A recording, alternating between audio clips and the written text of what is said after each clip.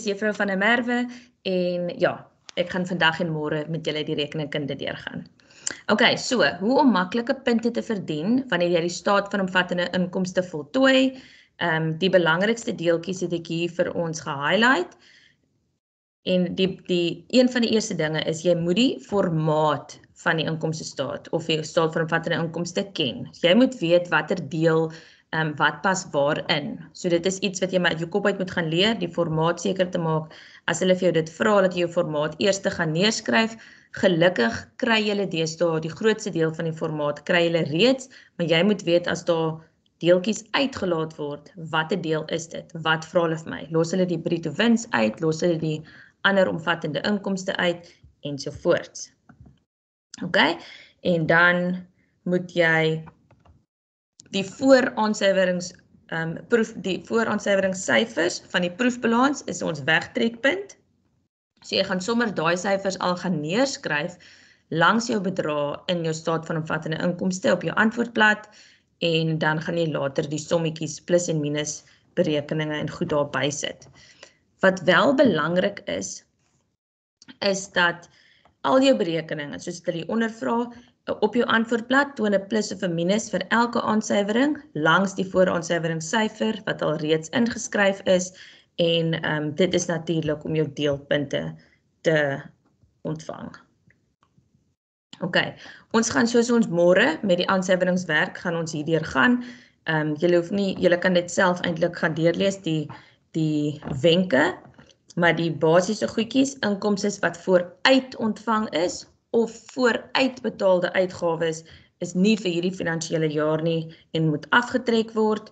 Opgelope inkomste en opgelope uitgawes het ons nog nie ontvang nie of betaal nie, maar ons moes, so dit moet ons gaan bytel en debiteerde afslag word afgetrek van verkope.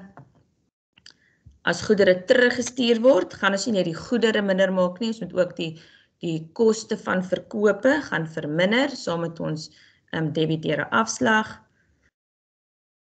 En dan die verbruiksgoedere voorhande, word van verbruiksgoedere se totaal in die proefbalans afgetrek. Handelsvoorraad tekort en die surplus, dit moet ons in ag neem by die berekening van ons, ook, ja, al die ander berekeninge van handelsvoorraad ook daar in ag neem. En dan gaan ons nou kyk onder andere na waardevermindering. Belangrik, ons moet kyk watter berekeningsmetode is van toepassing op toerusting en watter metode is van toepassing op voertuie. En oninbare skuld, tel die ekstra oninbare skuld by die oninbare skuld in die proefbalans, trek slegs ekstra oninbare skulde af van debiteerde kontrole voordat die nuwe voorsiening uitgewerk word.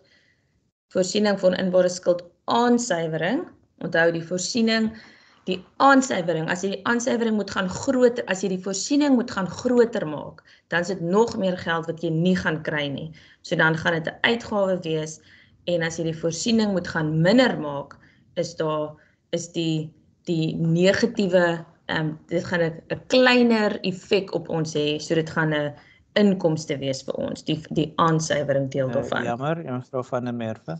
Ek moet gou vinnig reageer, is makliker om dit nou te sê as om dit te tik. By Saxon Sief, hulle kan nie hoor nie. Hulle moet net seker maak dat hulle rekenaar se klank, die volume opgestel is van die speakers, dat dit op maksimum is. Dat hulle net kan hoor wat deurkom. Ek hoop hulle kan my nou, hulle kan nie hoor nie. Liewe land, gaan voort. Het sê hulle is nou uitgesort, so ons is tevrede. Dankie. Okay. Net die werknemers bydra, hierso die 4de laaste bullet, werknemers bydra tot die werkloosheidsversekeringsfonds of mediese fonds of pensioenfonds moet by salarisse en lone bygetel word.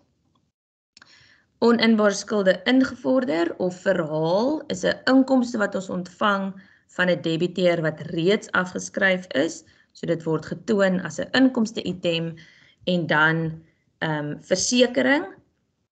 Indien jy gewoonlik is daar die aansuiwering wat praat daarvan dat jy versekering betaal het vir 'n groter deel as hierdie finansiële jaar, so die deel wat buite die finansiële jaar val, word afgetrek. En dan, baie belangrik, wanneer al die aansuiwerings gedoen is, bereken jou finale syfers en skryf dit in die regte kolomme. Wys altyd jou bewerkings tussen hakkies. Dit is seker die heel belangrikste deel hier, want sodra jy die vooraansuiweringsbedrag gaan inskryf in jou staat van omvattende inkomste en jou berekeninge, jou bewerkings langs dit, jou plus en jou minusse, as daai daar is, dan kry jy klaar partykeer selfs 2/3 van die punte. En dan, wat ook al die dag gedoen, onthou asseblief om 'n finale syfer in die groot kolom te gaan skryf, sodat al is dit verkeerd, kan jy nog steeds vir jou saamwerkpunte kry vir dit wat jy gedoen het. Ok, so, ons gaan begin. Aktiwiteit 1, vra hulle vir ons om die totale waardevermindering vir die jaar, as ook die wins en verlies met verkoop van bate te bereken. Dit gaan oor die rekords van Victoria Beperk vir die jaar geëindig 30 Junie 2020. Die maatskappy verkoop en herstel 2 tipes yskaste, die iSchool en die Frizo model. So ek gaan gou 1.1 en 1.2 vir julle wys, saam met julle doen, dan gaan ek vir julle tydjie gee om 'n ander vraag, dieselfde tipe vraag, self te doen, om te kyk of julle dit kan toepas. So, 1.1 gaan ons die waardevermindering en die wins en verlies uitwerk. 1.2 gaan ons die verlies op die iSchool yskaste wat in die brand vernietig is, bepaal. Ok, so, hier gaan ons. Inligting. Daar gee hulle vir ons saldos, wat onder andere in ons boeke verskyn het. Vir die eerste deel met die waardevermindering gaan ons voertuie en ons toerusting se bedrag, ons gaan daardie bedrag gebruik. So dit gaan vir nou van toepassing wees en ja, dit gaan later by die res uitkom. Ok, en dan beweeg ons aan na die inligting wat hulle vir ons gee. Geen inskrywing is vir die waardevermindering en die verkoop van die vaste bates gedoen nie. Voertuie word teen 20% volgens die verminderde saldo metode afgeskryf of gedepreciëer. So dis 20%. Ons kyk of ek hom sommer net daar kan highlight. En dit is die verminderde saldo metode. So ons moet die drawaarde gebruik. En toerusting word op 15% per jaar op kosprys word die waardevermindering uitgewerk. Ok, let daarop dat toerusting op 31 Januarie 2020 verkoop is en hier volg die besonderhede. Die kosprys was 40.000, opgehoopte waardevermindering aan die begin van die jaar was 18.000 en die verkoopprys 22.500. So eerstens wil hulle by ons hoor, wat is die waardevermindering vir die jaar? Kan julle sien, ek wil net seker maak, kan ons die aktiwiteit 1 se antwoorde bladsy sien? Ja, ek kan sien. Ok, fantasties. Ek gaan hierdie net gou vir 'n oombliekie wegvat, as hy. So voertuie word met die verminderde saldo metode, gaan ons hom uitwerk. So eers moet ons die kosprys vat, wat hulle vir ons gee, die 4220000, kosprys in die begin van die jaar, minus ons opgehoopte waardevermindering in die begin van die jaar, 1325000, so daai drawaarde is die 2895. Ons gaan dit vat en dit maal met 20%, so 579000 is jou waardevermindering vir die hele jaar vir die res van die voertuie, of eintlik al jou voertuie. Goed, dan jou toerusting, het jy nuwe toerusting en ou toerusting. So die toerusting wat jy verkoop het, die toerusting wat verkoop is, so ekstra bietjie waardevermindering het ons gaan afskryf, so daai kosprys, toerusting se waardevermindering is op kosprys teen 15%, So dis die 40.000 maal 15% en ons het dit verkoop in einde Januarie, so ons moet gaan tel van Julie, Augustus, September, Oktober, November, Desember, Januarie, is 7 maande, 7 op 12 is die pro rata waardevermindering 3.500 tot die dag wat die bate verkoop is. So daai 3.500 is nog vir hierdie finansiële jaar, is deel van die waardevermindering, en dan die res van ons toerusting is die 968.000 minus daai toerusting wat ons verkoop het. So dit gee vir ons 928.000 maal 15% en dit is 139.700. So as ons dit alles bymekaar gaan tel, sien ons waardevermindering vir die jaar is 142.700 vir die toerusting en 579.000 vir die voertuie en saam is dit 721.700 altesaam. So hierso is lekker baie punte en ek dink die beste manier om hierdie is jy breek hom maar net op. Jy kyk nou eers jou voertuie, dan jou toerusting, wat sê hulle vir ons, wat is ons waardevermindering koers, wat is die metode en die koers, skryf dit mooi uit, werk dit uit, vat die volgende ene. By toerusting was al wel 'n verandering. Die toerusting wat jy verkoop het, so ons hanteer dit eerste, die verkoopte toerusting, die laaste bietjie waardevermindering wat nog van hierdie jaar van toepassing is, en dan die res van die toerusting word afgetrek, die verkoopte toerusting word afgetrek die aanvanklike bedrag, en jy kry die tweede deel van die toerusting se waardevermindering. Alles bymekaar, 721.400. Goed, dan die tweede deel van 1.1, wil hulle weet, wat was die wins of die verlies met die verkoop van die bate? So ons weet nou al, die kosprys van die toerusting wat ons verkoop het was 40.000. Die opgehoopte waardevermindering is 21500. So die drawaarde is 18500. Ons het dit verkoop vir 22.500 en dit is, as jy die drawaarde gaan aftrek, dan sien jy, dis vir 4.000 was die wins of die verlies. Nou, ons het 22.500 daarvoor gekry, dit is 4.000 meer as wat hy werd is, as wat sy drawaarde is, so in hierdie geval is daai 4.000 'n wins. Goed, ons gaan gou nog een deeltjie bydoen, die verlies op die iSchool yskaste, en dan gaan ek kyk, gaan ons terug om te kyk of julle dit self kan doen. Ons gaan gou terug na hierdie inligting toe.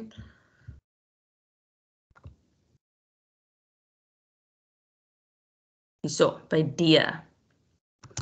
Yskaste word volgens die spesifieke identifikasiemetode gewaardeer. Geen inskrywing is gemaak ten opsigte van 'n brand wat in die stoorkamer plaasgevind het nie. 'n Aantal iSchool yskaste is vernietig en die versekeringsmaatskappy sal 80% van die kosprys van hierdie yskaste uitbetaal. Ons rekords lyk soos volg. Ons gaan net kyk na die iSchool vrieskaste, want dit is al wat nou van toepassing is. So dis net hierdie deel. So ons beginvoorraad is 200. Ons het bygekoop 1400. So dan altesaam behoort ons 1600 te hê. Ons het verkoop 1300. So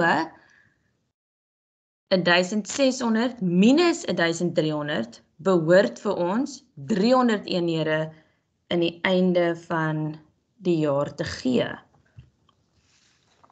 Maar daar is slegs 275 eenhede oor. Met ander woorde, die verskil tussen die 300 en die 275 is die 525 eenhede wat vernietig is, of wat in die brand, wat in die brand vernietig is. En ons sien, die kosprys is 3.500 elk, so hoe gaan ons uitwerk wat die waarde is van die items wat beskadig is of vernietig is? Dis die 25 eenhede maal die 3500 eenhede. So dit is wat ons alles verloor het basies, maar die versekeringsmaatskappy het gesê 80% daarvan sal hulle vir ons kan betaal. So hulle gaan 80% daarvan uitbetaal. So as ons 'n bietjie afskuif hierso, die 200 plus die 1400 eenhede is die 1600 minus die 1300 is die 300 wat die eindvoorraad moes wees, minus 275 wat die eindvoorraad regtig is. Dit gee vir my 25 eenhede maal 'n kosprys van 3500 en dan 20% van daai bedrag gaan ek nie terugkry nie. En dit gee dan vir my 17.500 wat afgeskryf moet word as 'n verlies weens brand. Jy kon ook gesê het, die totale bedrag van 25 eenhede maal 3500 gee vir my 87.500 en die 80% daarvan is daai selfde bedrag maal 80% is wat die versekeringsmaatskappy gaan terugbetaal of uitbetaal en die verskil wat afgeskryf word is 17.500. Goed, so nou is dit julle beurt om te kyk in julle notas. Julle gaan gou vir my nommer 2.1.1 doen. So 2.1.1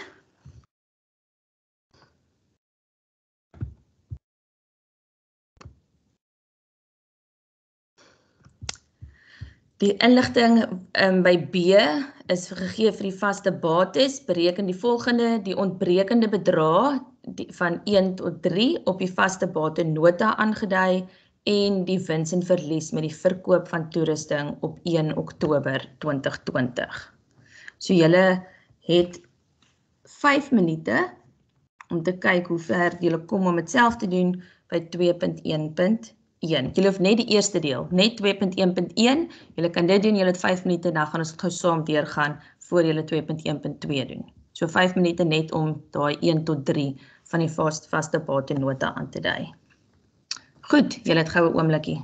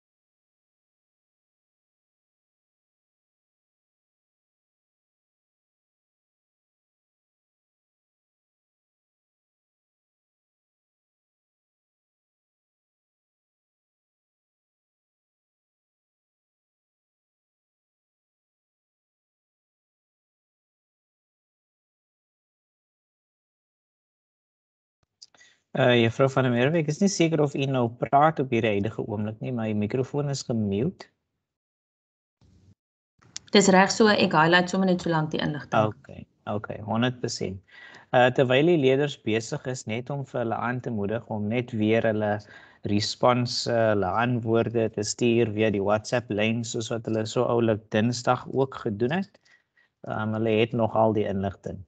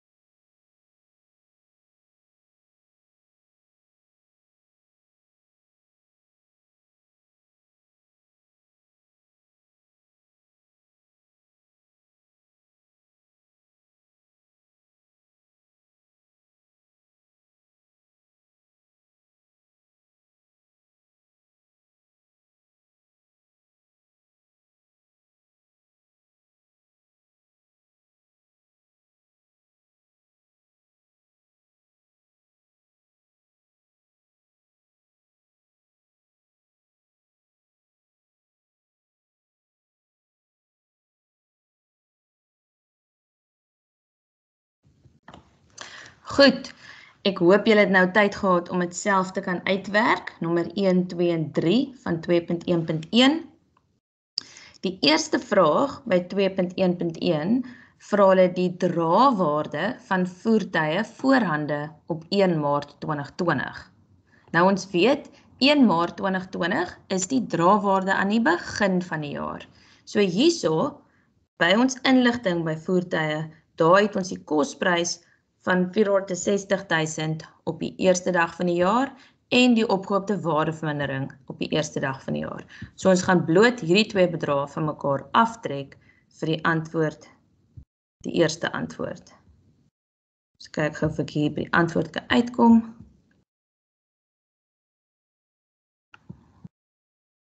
En daar is hy.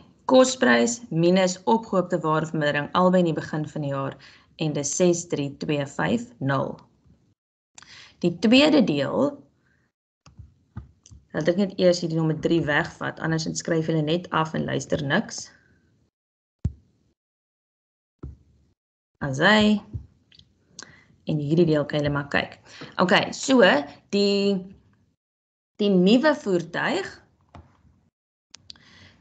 die 25500, is die bedrag wat dan vir daai 510.000 die nuwe voertuig wat aangekoop is, maal 15%, maar net vir 4 maande, want ons het hom deur die loop van die jaar aangekoop. So 510.000 maal 15 gedeel deur 100, maal 4 op 12, gee vir my die 25500. Dis die nuwe voertuig se waardevermindering. Maar, die tweede deel, hier het van julle moontlik bietjie vasgeval. Die 460.000 is die res van die voertuie, maal 15%, gee vir my 69.000. So eintlik wil ek die 69.000 gebruik, maar wat julle baie versigtig voor moet wees, ons moet gaan kyk na wat is die maksimum hoeveelheid wat ek nog kan afskryf op hierdie voertuig. En in hierdie geval is die drawaarde van hierdie voertuig slegs 63.250. Met ander woorde, as ek vat my kosprys minus my opgeloopte waardevermindering, wat ons hierbo gaan uitwerk het, by nommer 1, dan is dit 63250. So ons kan nie meer as dit gaan afskryf nie, anders gaan ons drawaarde van ons voertuig 'n negatiewe bedrag hê, wat nie moontlik is nie. Die laagste waarde waarteen 'n voertuig in die boeke opgeskryf kan word, is R1. So die drawaarde kan nie minder as R1 wees nie. So die maksimum waardevermindering in hierdie geval wat by hierdie voertuig afgeskryf kan word, is die drawaarde minus R1. So dis 63.249. So as ons dan daardie bedrag by ons nuwe voertuig se bedrag gaan tel, kry ons 88.749. Ek hoop daar's een of twee van julle, of eintlik ek hoop die meeste van julle het dit raak gesien, maar ek weet dis gewoonlik 'n plekkie wat jou so bietjie vang as jy nie gewoond is daaraan om te gaan kyk, om te gaan seker maak wat is die maksimum hoeveelheid waardevermindering wat ek kan afskryf en dit nie oorskry nie.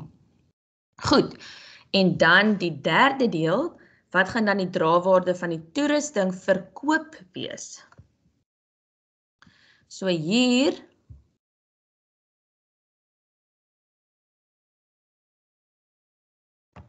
gaan ons kyk na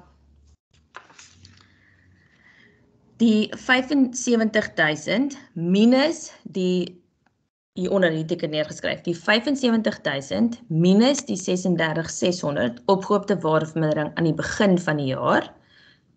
Dit gee vir my drawaarde aan die begin van die jaar, maal 20%, maal 7 op 12 maande, tot en met die datum van verkope, gee vir my 4480. So die ekstra waardevermindering wat afgeskryf word op hierdie spesifieke toerusting is 4480. So om die drawaarde uit te werk, sê ek die kosprys 75.000 minus al die waardevermindering bymekaar getel. Dis die opgehoopte waardevermindering aan die begin van die jaar plus die pro rata waardevermindering wat ek sopas uitgewerk het. En daai bedrag bymekaar getel, afgetrek van 75.000, gee vir my die 33.920. Dit is dan ook, as jy sê 75.000 minus 36.600 minus 4480 is presies dieselfde. OK, so ek hoop dit goed gegaan met die eerste oefeningkie wat julle self moes doen. Nou gaan ons ek gaan gou julle 'n oombliekie gee om 2.1.2 te doen. Julle moet die wins en verlies met verkoop van toerusting uitwerk. En daarvoor het jy net 3 minute. So 'n vinnige enetjie werk gou vir my uit wat die wins en verlies met die verkoop van toerusting is. En ek gaan sommer vir Roosendaal vra om my daar te antwoord. So een van julle moet asseblief 'n antwoord vir julle onderwyser gee en dan kan hulle dit vir ons gee oor 3 minute. Dankie.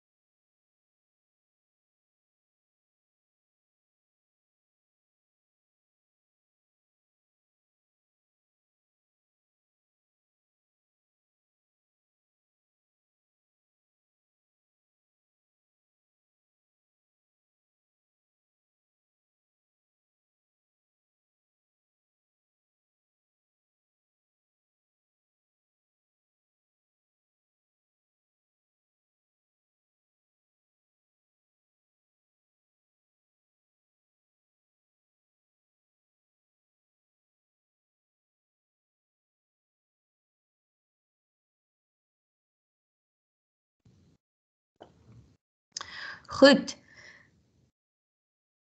Kan ek hoor van Roosendaal se onderwyser? Is daar vir ons 'n antwoord?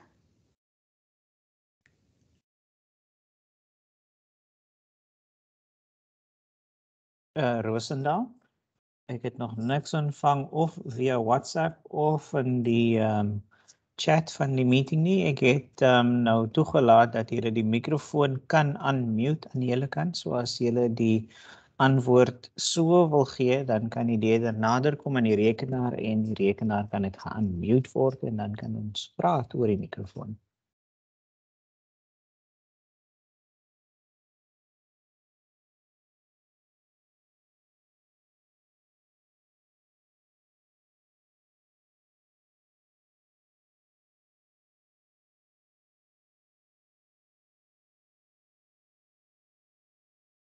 Dit klink nie of daar antwoord deurkom nie. Bishop Lywes, het julle 'n antwoord wat julle sommer oor die rekenaar, as julle die rekenaar kan unmute, het julle 'n mikrofoon om dit te sê of die chatgroep te gebruik? Okay, dit lyk asof ons nou iets gekry het hier in die chat. Ek gaan dit net gou plak in die meeting chat. Dit is nou vanaf Section C wat sê 40.000 minus 33.920 is gelyk aan 6.080. Perfek, baie dankie. Dit is presies die antwoord wat ek gesoek het. Dis die 40.000 minus die opgehoopte waardevermindering 33920 wat ons sopas by die vorige antwoord uitgewerk het en dit gee vir ons 'n wins of 'n verlies met die verkoop van toerusting van 6080. Ons het dit verkoop vir 40.000, die drawaarde is 33920 wat minder is, so ons het verkoop vir meer as wat dit werd is op die oomblik. So ons het verkoop vir 'n wins van 6080. Baie dankie, Section C. Goed, die laaste deeltjie van die eerste sessie is 2.2 wat die handelsvoorraad tekort uitgewerk word, maar net voor ons aangaan daarmee wil ek net hoor, is daar dalk enige vrae, enige iets wat onduidelik is oor die drawaarde, die uitwerk van die waardevermindering, die vaste bate nota, iets wat ons reeds gedoen het. Is daar dalk enige vrae daaroor?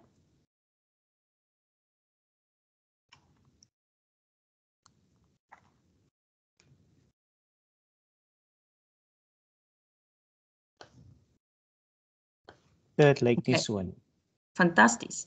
Okay, die laaste deeltjie van die eerste deel is dan die handelsvoorraad tekort wat uitgewerk word by 2.2 en daarvoor het julle ook 4 minute. 4 minute om gou dit uit te werk.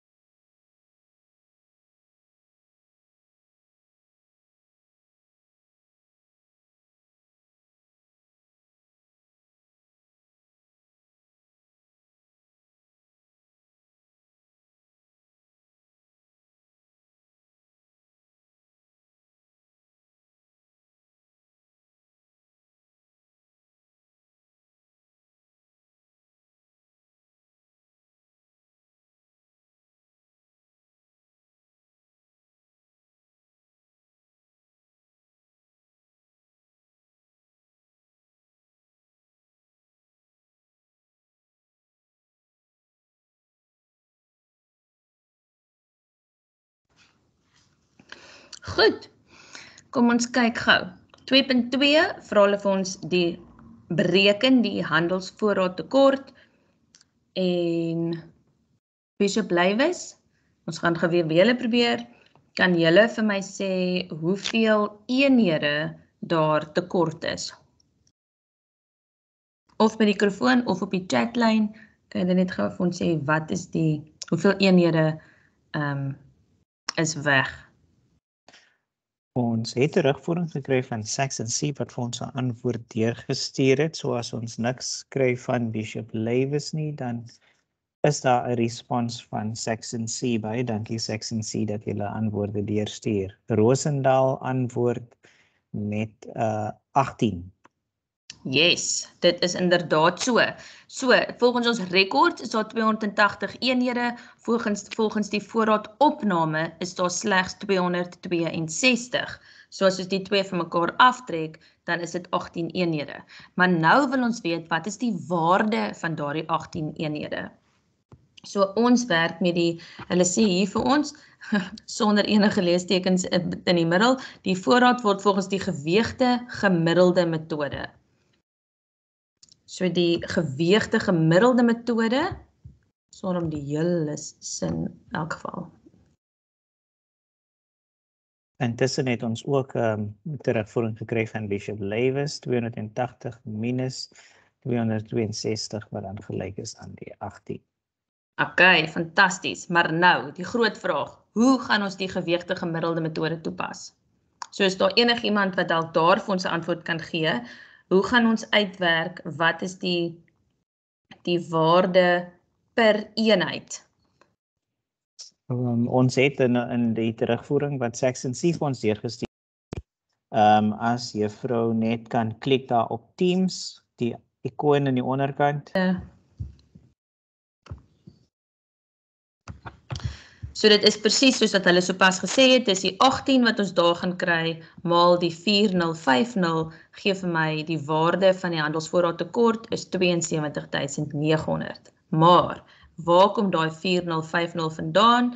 Dit is die geweegde gemiddelde metode, so ons vat ons begin voorraad, die 720, die waarde van ons begin voorraad, die 720.000 plus al ons aankope, die 7544000 minus wat teruggestuur is. So dis die waarde van al die voorraad wat ons by ons het, was 8.1 miljoen of 8100000 en daai word deur 2000 eenhede verteenwoordig. So as ons sê 8.1 miljoen gedeel deur 2000 gee dit vir my 4050 per eenheid. En dan weet ons daar's 18 eenhede, so dis waar ons kom by die 72.900. Baie dankie.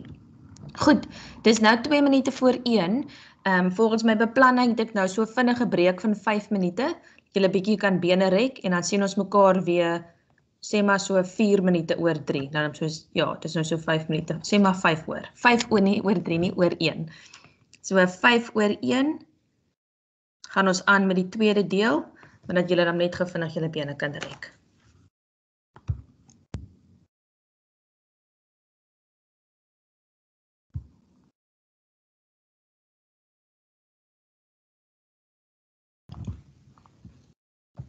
Goed, welkom terug. Ek hoop almal wat moes bene rek, het bene gerek en wat 'n draai moes loop, kon gou vinnig 'n draai loop.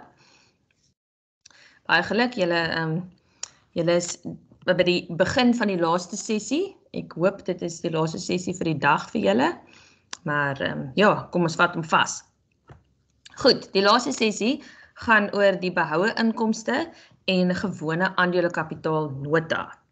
So by 1.4 van ons aktiwiteite.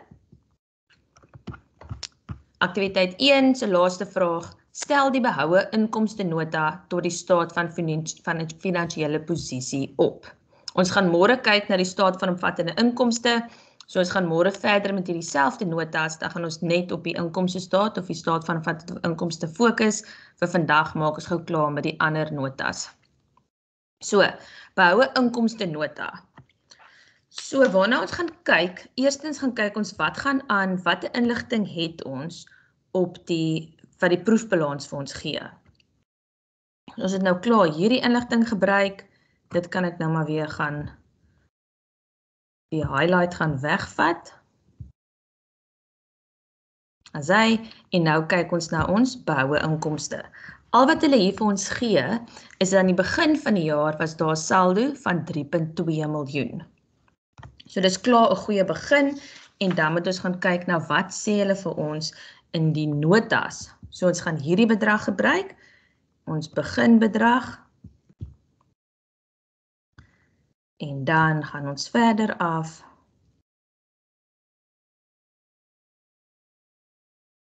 En hier die laaste inligting van nota J, aandelekapitaal vir dividende. 50,000 aandele is op 31 Maart teen R9,60 teruggekoop.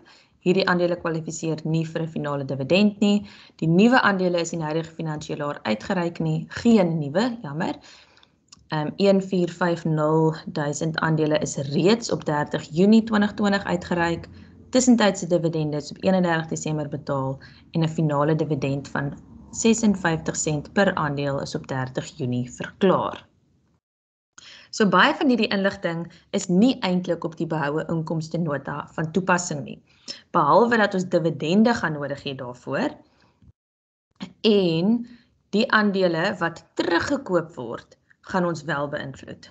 So ons het wel van hierdie inligting nodig, en nou moet ons gaan kyk na waar kry ons die res van die inligting.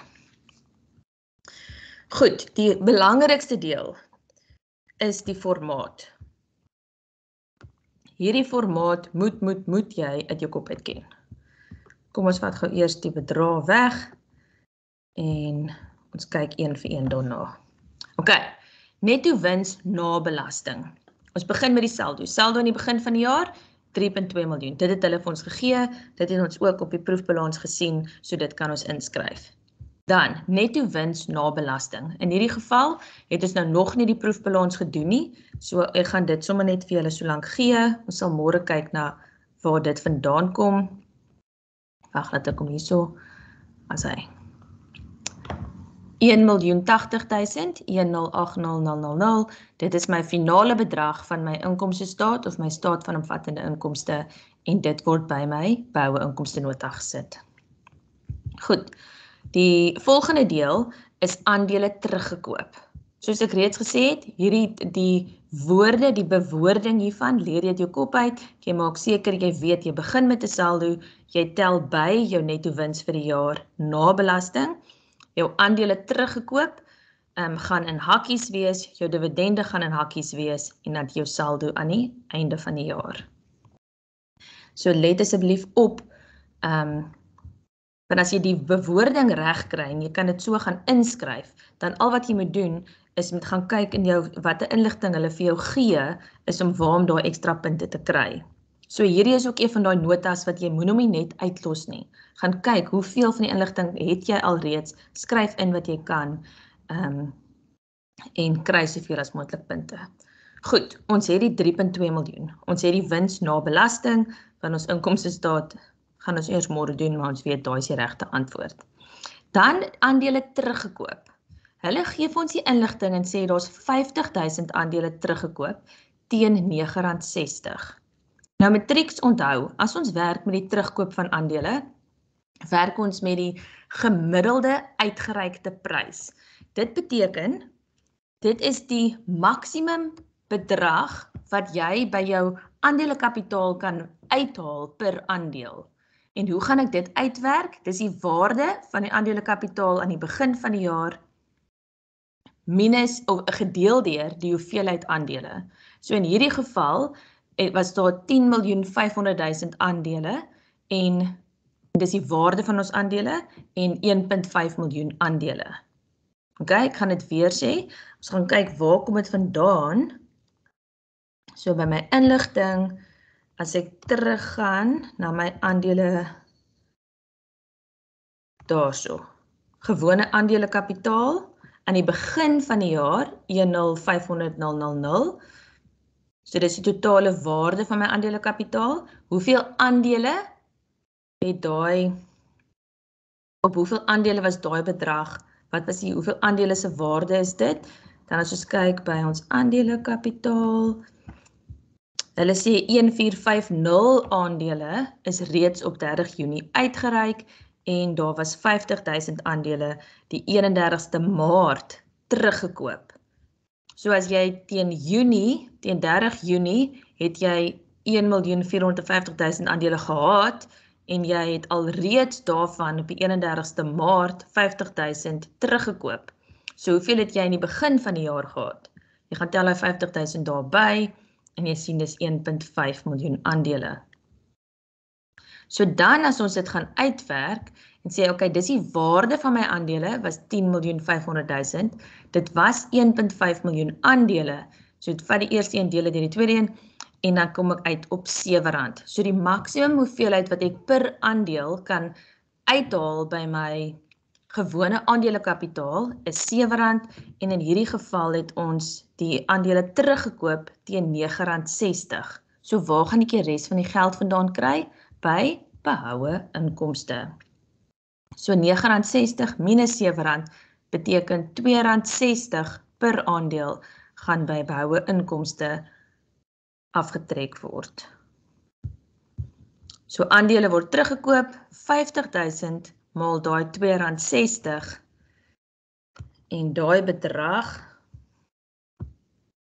is 130.000. Dit gaan afgetrek word, want ons koop dit terug, so ons moet betaal vir die aandele wat ons terugkoop, so dit moet in hakkies wees.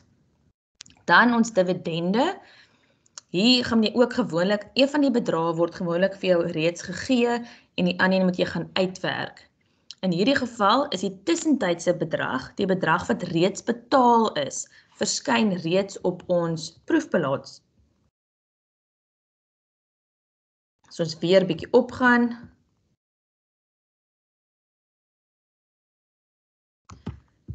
dividende op gewone aandele 675.000. Dit beteken, daar is reeds dividende uitbetaal iewers deur die loop van die jaar, 675, so dit is die bedrag wat ons gaan gebruik. So dividende betaal, reeds gegee volgens die proefbalans, 675.000. En dan aanbeveel of ons finale dividend, die inligting wat hulle vir ons gee,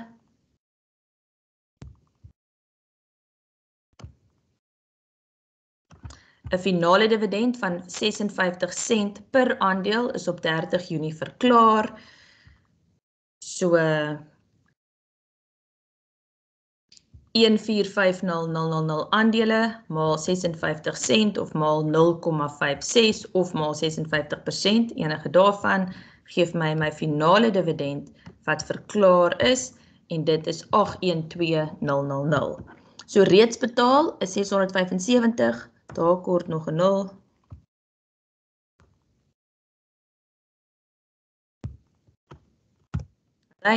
En 812 is verklaar, so is nog nie betaal nie, so ons skuld dit nog aan ons aandeelhouers en hierdie twee bedrae saam is die totale bedrag wat ek aan dividende spandeer het vir die jaar. En dit is 1487000, dis ook in hakkies, want is alles wat ek moet of alreeds betaal het. So belangrik, aandele teruggekoop is in hakkies, dividende betaal en verklaar is in hakkies. En dan werk ek bloot die saldo uit aan die einde van die jaar, so dis 3.2 miljoen plus my 1.080.000 minus 130.000 minus 1487000 en die antwoord, my saldo aan die einde van die jaar is 2.663.000. Goed. As daar enige vrae is julle welkom om dit te vra by die chat as enigiets onduidelik is. Maar dit is dan nou 1.4 se antwoord, maak seker jy weet waar die bedrag vandaan kom. En dan gaan julle gou vir my 3.1.2. So ek gaan kyk of julle hierdie kan toepas. 3.1.2, dis die laaste bladsy of die laaste deel van die inligting wat julle het.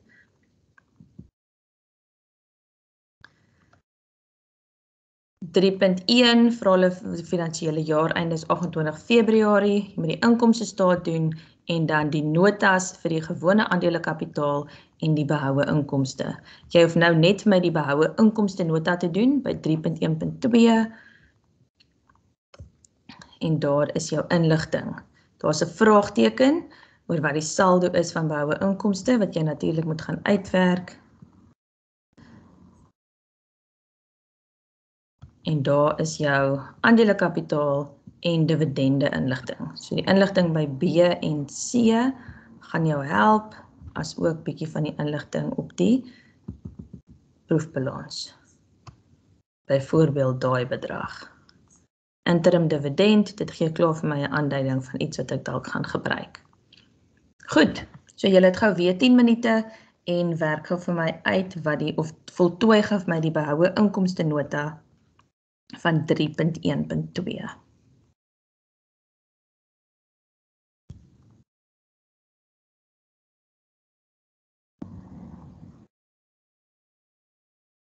Wel die eindsaldo. So dit vir ons die saldo heel onderaan gegee.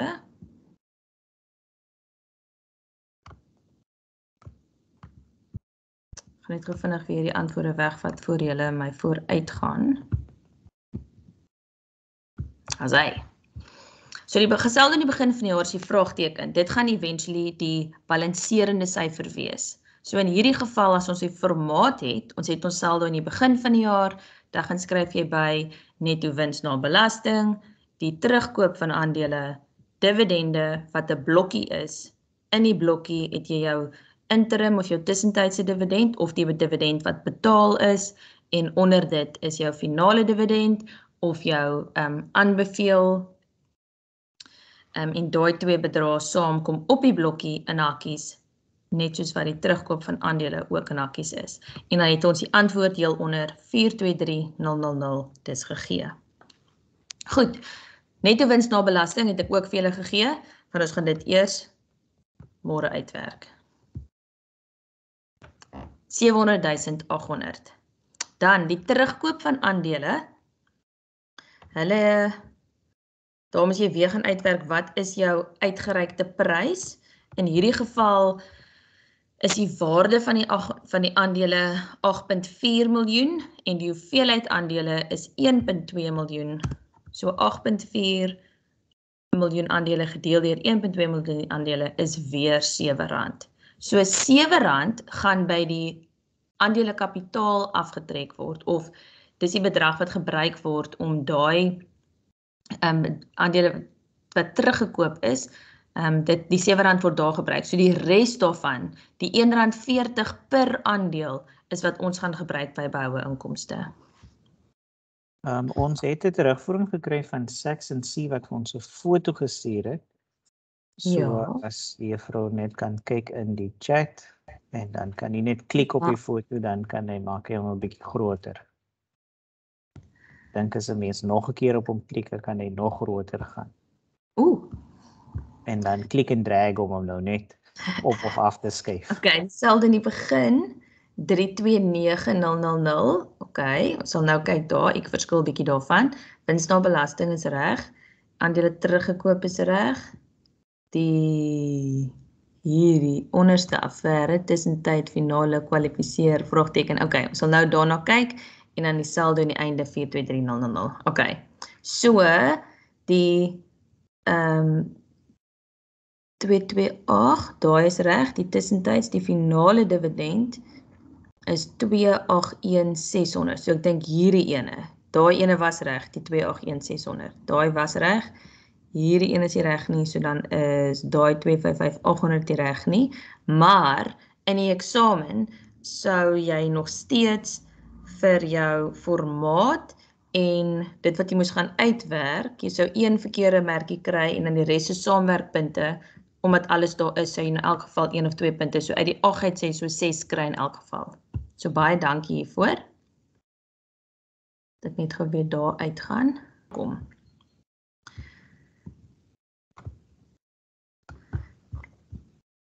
Daai is dan nou die R1.40 maal die 60000 aandele wat teruggekoop is. soos wat hy daar op die foto ook gewys het, is dit die 84.000, dis reg. Dan ons tussentydse dividend is wat reeds op die proefbalans vir ons gegee is. So dit is die bedrag wat relatief maklik is om te vind. Dis die 228.000. Laat ek net hier weer gaan wys waar kom hy vandaan. Daar, interim dividend heel onder 228. Met ander woorde, dis reeds betaal gedurende die jaar. So dis waar ons hom kry, ook eintlik 'n lekker maklike punt, sit ons met die regmerkie daarby, en dan ons finale dividend, is nou hier waar daar dalk 'n foutjie ingekom het. So, die 1.2 miljoen aandele is in die begin, dan het ons 60.000 teruggekoop, so dis minus 60.000, plus 'n extra 140.000 aandele uitgereik. So dit gee vir jou 1280000 aandele, en daai 1280000 maal 22 sent. Net gou seker maak die berekening is reg so. 1280000 maal 22 sent. En dit is die 281.600. 281.600. So dit is jou finale dividend wat verklaar is. Tel die twee bymekaar. Die totale bedrag vir dividende is 509.600. Dis 'n saamwerkpunt, en dan moet ons nog ons boonste bedrag gaan uitwerk. Onthou, die terugkoop van aandele is in hakkies, jou dividende is in hakkies. Omdat ons die boonste bedrag nodig het, moet ons van onderaf boontoe werk. So ons moet in reverse werk. Ons moet verkeerde kant om gaan. So ons begin met 423.000. Nou moet ons gaan bytel 509.600 en die 84.000 gaan bytel. Dan moet ons netto wind na belasting gaan aftrek, en dan kry ons die saldo aan die begin van die jaar, en dit is 315.800. So as daai bedrag verkeerd is, soos wat daar op die fotootjie gewys het, sou jy 1 punt daar kry, maar daai sou 'n saamwerkpunt wees vir die twee bedrae wat opgetel is, en daai is ook 'n saamwerkpunt. So jy sou 7 uit 8 kry vir daai berekening, wat reeds baie goed is. Goed, so dit is jou behoue inkomstenota. Doen hom asseblief in die eindeksamen, moenie hom nie uitlos nie. Hy is nie so vreesaanjaend soos wat hy soms lyk nie. Ken jou formaat, skryf jy bedrae in, skryf jy woorde in, en dan gaan soek jy jou bedrae, skryf in soveel as moontlik, en maak hom klaar. Goed, die laaste deeltjie. Jammer, ons het nou 'n opvolgkommentaar van Section C ontvang, so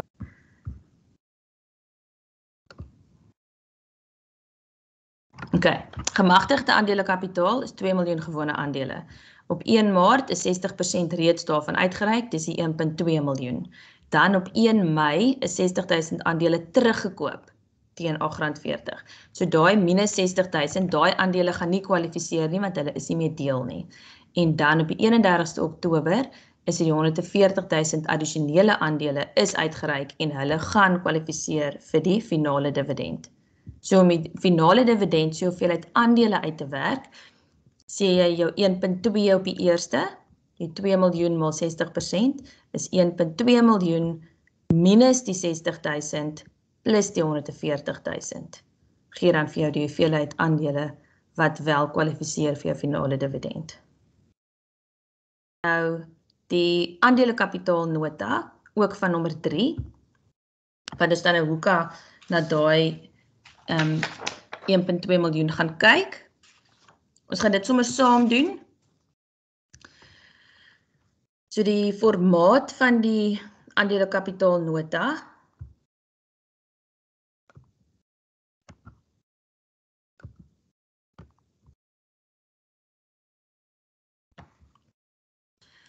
begin jy met die hoeveelheid aandele aan die linkerkant, die beskrywing in die middel en die bedrag, die waarde aan die regterkant. So jy begin met jou 1.2 miljoen gewone aandele, of jou openingssaldo, aandele reeds uitgereik aan die begin van die jaar, hoe ook al jy geleer het om dit te skryf. Onthou natuurlik heel bo is jou gemagtig. Die totale hoeveelheid aandele wat jy gemagtig is om uit te reik, En daar is nie 'n waarde langs dit, want dit is nog nie uitgereik nie. Dis net wat jy mag uitreik, gemagtig, 2 miljoen gewone aandele of 2 miljoen aandele. Dan uitgereik, 1.2, daai 1.2 is mos nou die 60% wat hulle vir ons gesê het, wat reeds uitgereik is, so 1.2 miljoen gewone aandele, en dan het hulle vir ons daai bedrag nog nie gegee, hulle het vir ons gegee. Okay, daai bedrag is gegee. So dit gaan ek swart maak, as hy 8.4 miljoen.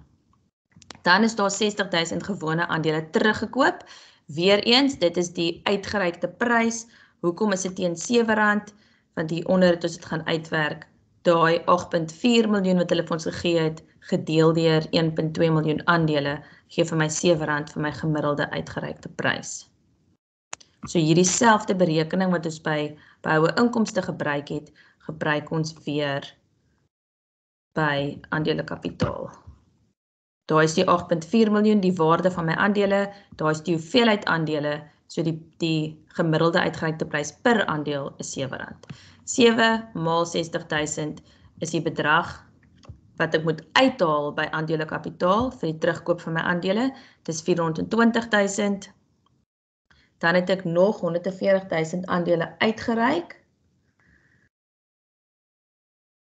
En dit is my balanserende syfer. So ek gaan hom eers vir 'n oombliekie uitlos en dan het hulle vir my 'n saldo gegee in die proefbalans. By die proefbalans is dit reeds gegee my saldo aan die einde van die jaar en dit is 9.380.000.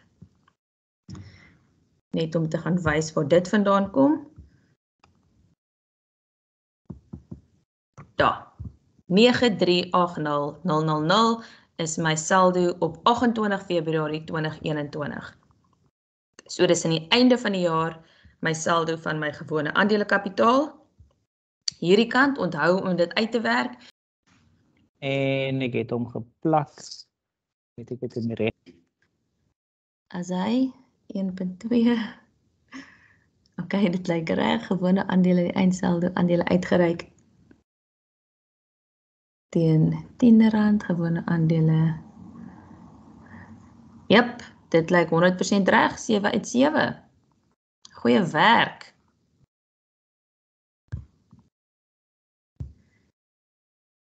So net om daai laaste deeltjie net klaar te verduidelik vir die wat nou nie so volledig het al reeds gedoen het nie. Hierdie kant is my 1.2 miljoen aandele minus die 60.000 wat ek teruggekoop het plus die 140 wat ek weer uitgereik het. So dis 1280000, dis die hoeveelheid aandele wat ek het.